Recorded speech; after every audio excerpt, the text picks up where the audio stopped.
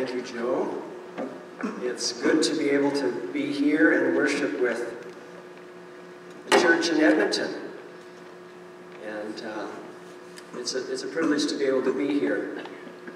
I want to remind you, thank you, Val, for your song. It talks about the baby that was born. I want to remind you of a song that you're familiar with. Listen to the words that you have heard many times, probably already this season. We'll hear many more times before Christmas arrives. Mary, did you know that your baby boy would one day walk on water? Mary, did you know that your baby boy would save our sons and daughters? Did you know that your baby boy has come to make you new? This child that you delivered will soon deliver you. Mary, did you know that your baby boy will give sight to a blind man? Mary, did you know that your baby boy will calm the storm with his hand? Did you know that your baby boy has walked where angels trod? Mary, did you know when you kiss your little baby, you kiss the face of God? Mary, did you know? Did you know the blind will see, the deaf will hear, the dead will live again? The lame will leap, the dumb will speak. Praises of the Lamb. I want you to think with me this morning, why did God decide to come and be born as a baby? I mean, He's God. He could have done it a myriad of ways. Why a baby? Well, you see, it was prophesied that He would come and be born as a baby, but what if way back before He started creating this world, when He made a plan, He'd made a different plan, so the prophecy would be different. I mean, He could have wandered into town as a young man, apprentice carpenter, and could have hooked up with Joseph, who had a carpentry shop, and could have learned his trade as a carpenter. Or he could have arrived as a young man, a farmhand, and worked in the farm, or maybe a shepherd, like David, and tended the sheep out on the hillside. Or maybe he could have been a bricklayer. I mean, God could have had him come in many, many different ways. Why did He decide He should come as a baby? Have you ever pondered that? Because I think hidden within that is something very significant. And let me explain. So, going way back to the Garden of Eden, once sin had come into the world, something changed within Adam and Eve. We don't know all the details, but it seems that God would come and meet with them each evening. And after they had eaten the fruit, when He came to meet with them, as He always had, He couldn't find them. They were hiding. And Adam said, I hid because I was afraid that after they had eaten the fruit, something had died within them. Spiritually, they had died, even though God had said, the day that you eat of it, you will surely die. And even though physically they were alive, but they had died spiritually because they no longer were drawn to spend time with God, but were afraid of God. And interesting, God hadn't changed. God was still coming to meet with them, but they had changed. They just didn't realize how significantly they had changed. And so now they hid and they were afraid. So I want you to watch what happens. We'll do a quick survey of Scripture to see what happens when God tries to come and meet with mankind. So when He comes to Adam and Eve, they're afraid and they hide. So turn with me to Exodus chapter 3. And let's take a look at several passages just to kind of get this crystallized in our minds. Exodus chapter 3. And you know the story of Moses well. Moses now has left Egypt, escaped for his life, and he's a shepherd tending the flock of his father-in-law Jethro. And he came to Sinai, the mountain of God, and there the angel of the Lord appeared to him, but he didn't know it was the angel of the Lord. He just saw a bush on fire. And so he said, this is amazing, he said to himself, verse 3, why isn't that bush burning up? I must go and see it. When the Lord saw Moses coming to take a closer look, God called to him from the middle of the bush, Moses, Moses. Here I am, Moses replied. Do not come any closer, the Lord warned. Take off your sandals, for you are standing on holy ground. I am the God of your father, the God of Abraham, the God of Isaac, the God of Jacob.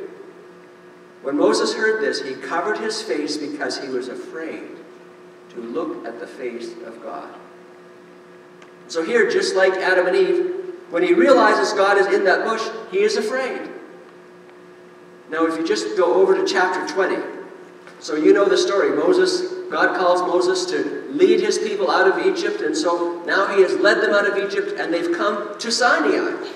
And God has given them the commandments. He's recited it all in chapter 20, verse 18. It says, when the people heard the thunder and loud blast of the ram's horn, and when he saw the flashes of lightning and the smoke billowing from the mountain, they stood at a distance, trembling with fear. They said to Moses, you speak to us, and we will listen. Don't let God speak directly to us, or we will die. And Moses says, don't be afraid, for God has come in this way to test you so that your fear of him will keep you from sinning. So here God comes to them at Sinai, and they're afraid. And Moses tells them, look, you don't need to be afraid of God. But there's something within them that just made them so afraid. So let's move to Judges. A little bit farther along. Judges chapter 6.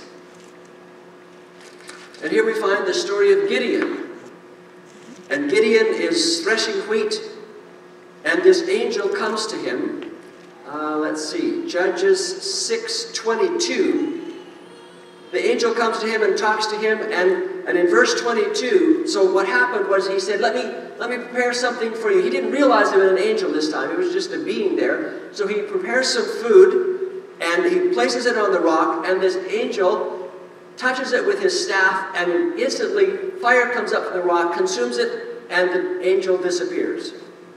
Verse 22, when Gideon realized that it was the angel of the Lord, he cried out, "O sovereign Lord, I am doomed. I have seen the angel of the Lord face to face." "It's all right," the Lord replied. "Do not be afraid. You will not die." There's something inherent within mankind, once we have sinned, that is afraid of God and think that we will die if we see God. And so each time the angel comes, he has to tell him, don't be afraid. Don't be afraid. And remind us that we don't have to be afraid. But just a little bit farther, Judges 13.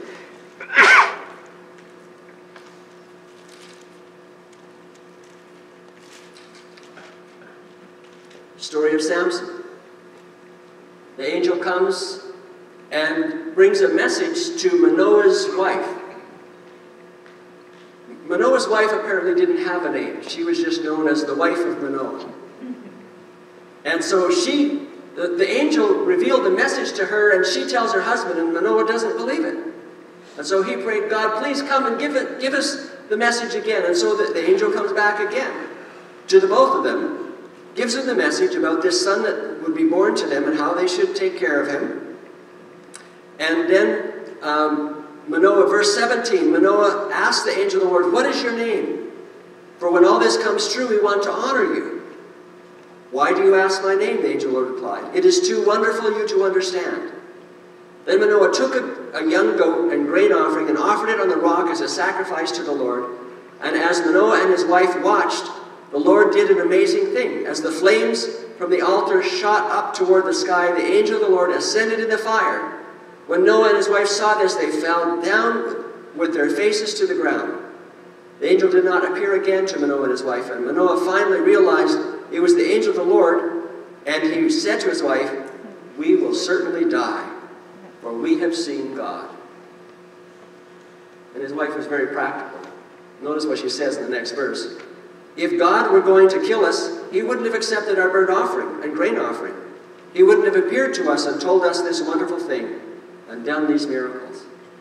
So here's several different instances where God comes in, this angel of the Lord reveals himself to people, and they think they're going to die, and he has to tell them, don't be afraid.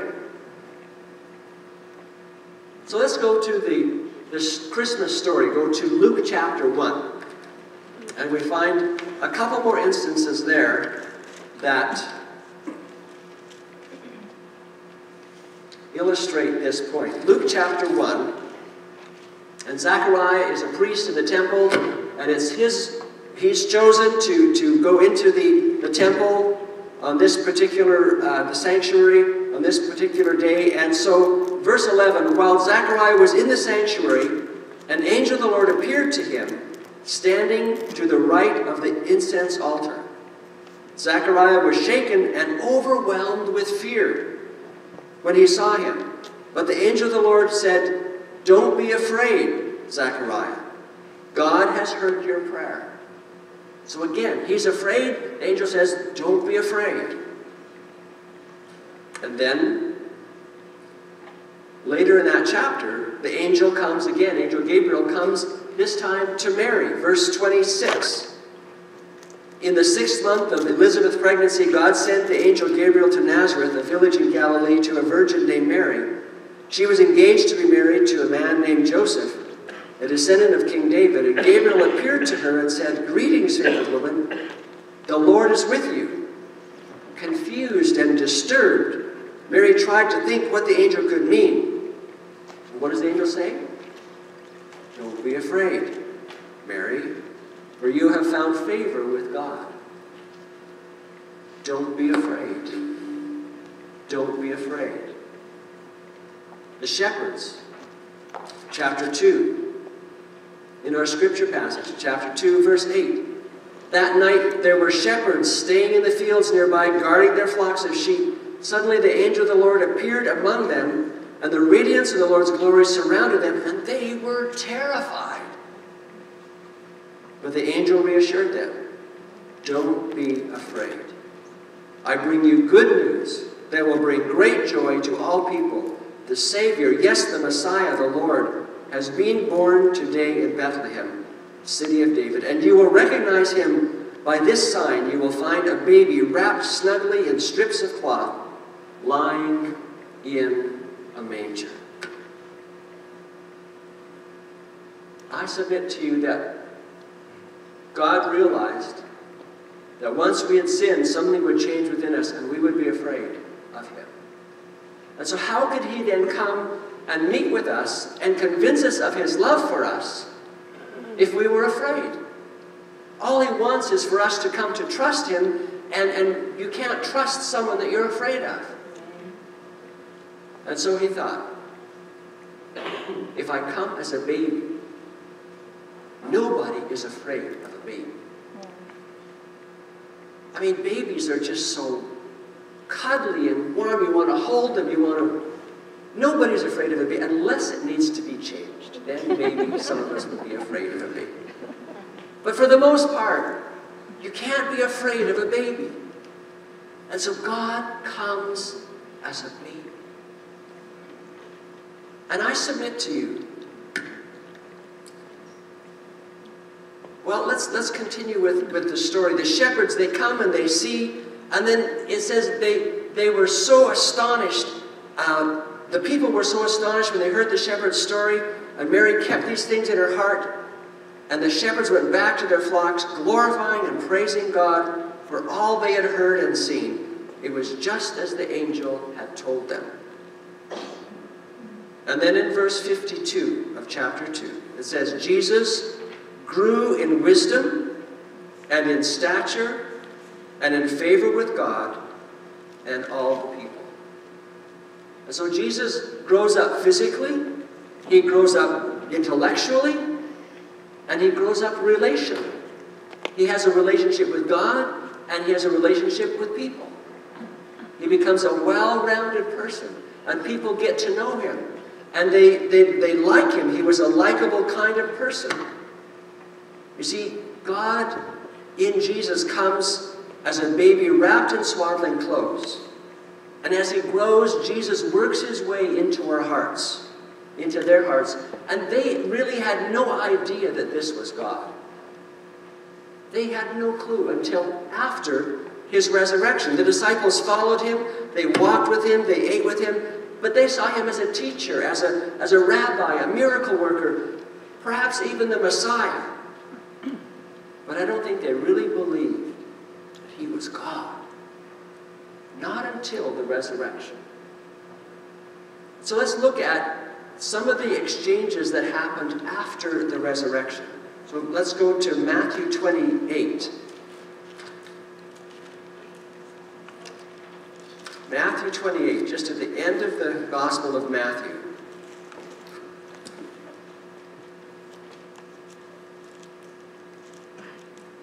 And it says, early in the morning, early on Sunday morning, starting at verse 1, as the new day was dawning, Mary Magdalene and the other Mary went out to visit the tomb. Suddenly there was a great earthquake, for an angel of the Lord had come down from heaven, rolled aside the stone, and sat on it. His face shone like lightning, and his clothes was as white as snow.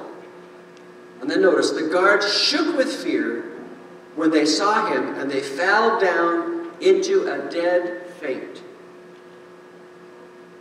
And Jesus is resurrected and comes out of the tomb. The soldiers don't see him because they've fallen down because of the brightness of this angel. And then the angel spoke to the women who have now arrived in verse 5 and says, don't be afraid. I know you're looking for Jesus who was crucified. He isn't here. He is risen from the dead, just as he said would happen. Come, see where his body was lying. And now go quickly and tell his disciples that he is risen from the dead, and he is going ahead of you to Galilee. You will see him there. Remember what I have told you. And so the women ran quickly from the tomb. They were very frightened, but also filled with great joy. And they rushed to give the disciples the angel's message. And as they went, Jesus met them and greeted them. And they ran to him, grasped his feet, and worshipped him. And then Jesus told them, don't be afraid.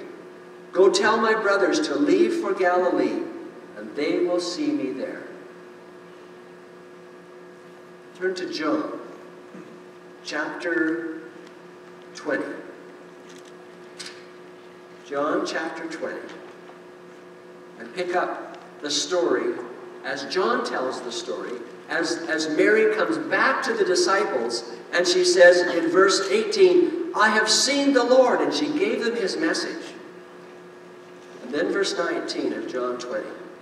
That Sunday evening, the disciples were meeting behind locked doors because they were afraid of the Jewish leaders. And suddenly Jesus was standing there among them. And notice what Jesus says. He doesn't say, don't be afraid. He says, peace be unto you. Because now they realize, if this Jesus that they had seen crucified has come back to life, he must be God. And if there was ever a time that they would be afraid, if they hadn't gotten to know him before, it would be now. But they had gotten to know him. They knew they could trust him. They didn't need to be afraid. And Jesus just wants to reassure them, everything's okay. Even though you abandoned me in the garden and left me alone and I end up being crucified and dying on the cross, it's okay. Peace be unto you. It's all right.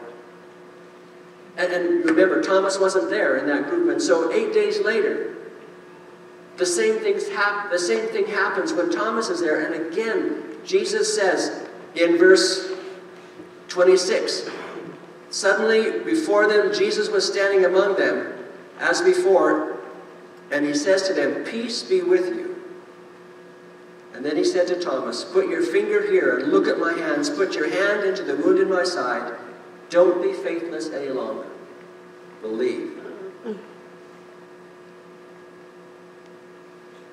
Notice that Jesus only reveals himself after his resurrection to the believers.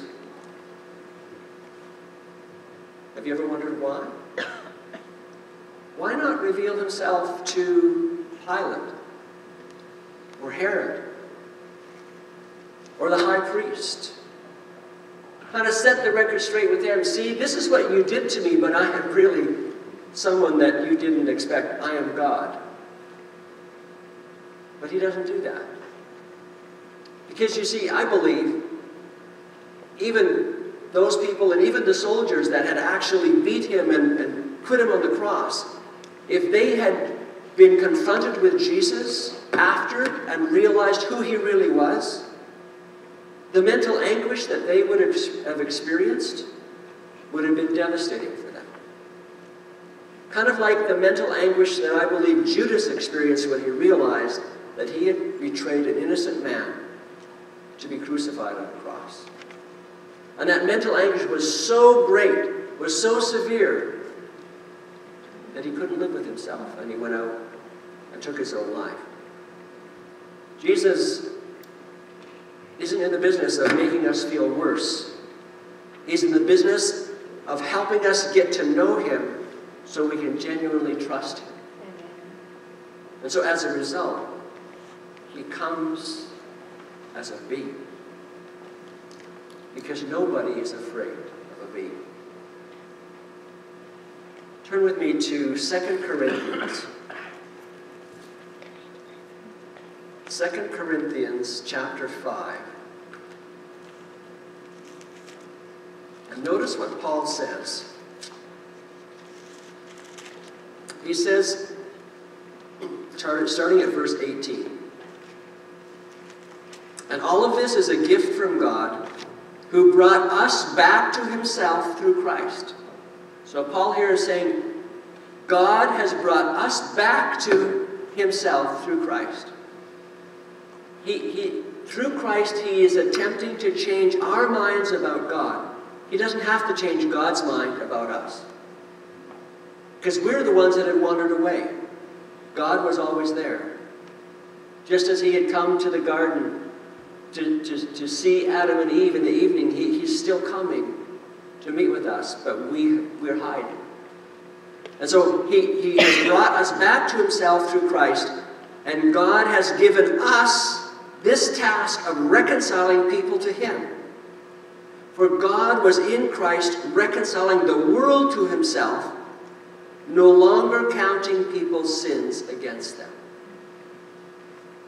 In Jesus, in this baby that was born, that grew up to become a young man, God was reconciling the world to himself, and as a result is no longer holding our sin against us. And so he says, and gave us this wonderful message of reconciliation. So we are God's ambassadors, God is making his appeal through us. We speak for Christ when we plead, come back to God.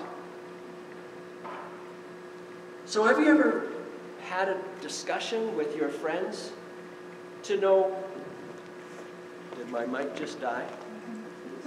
Okay.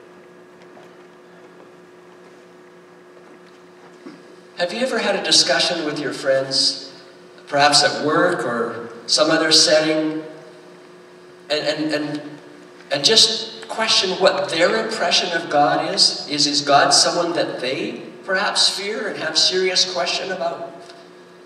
Because here Paul is saying, God is wanting us to help them realize who God really is so that they can be reconciled back to God too. There's one last passage that I want you to turn with me to, and that's Romans chapter 5. And then we'll conclude. Romans chapter 5, starting at verse 1.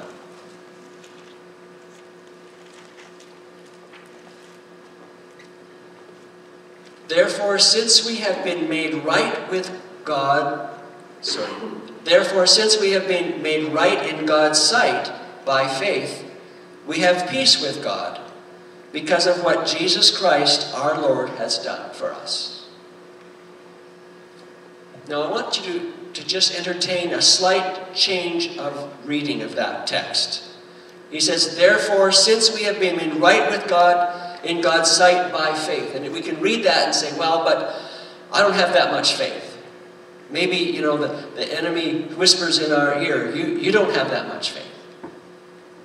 But a more accurate reading of that verse should be, by Christ's faithfulness. It's not on us and how much faith we have. It's that we have been made right in God's sight by Christ's faithfulness. And therefore we have peace with God because of what Jesus Christ, our Lord, has done for us. Because of, and I'm going to make that change again, his faith, Christ has brought us into this place of undeserved privilege where we now stand and we confidently and joyfully look forward to sharing God's glory. You see, if we don't make this about his faith and still think it's our faith, we will never have the confidence that we can be assured and joyfully look forward to his coming. Because we never know whether we had the right kind of faith or enough faith. But if we make it about his faithfulness, then we can have that confidence and that joy right now. Because we know that he was faithful. So drop down to verse 8.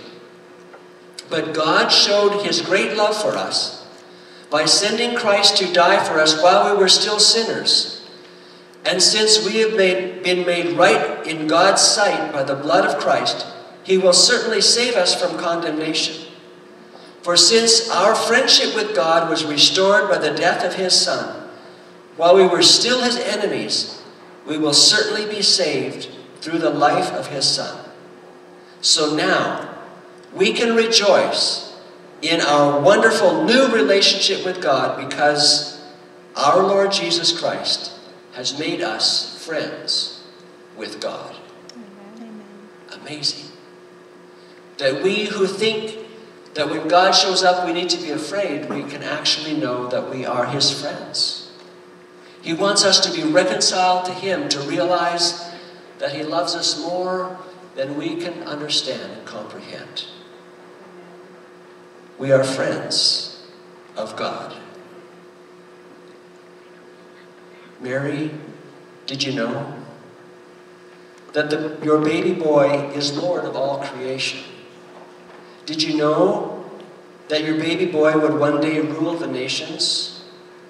Did you know that your baby boy is heaven's perfect lamb? That sleeping child you're holding is the great I am. Mary, did you know? Let's sing together our closing hymn, Joy to the World, because we know who this baby boy was, and he came to tell us that we are the friends of God.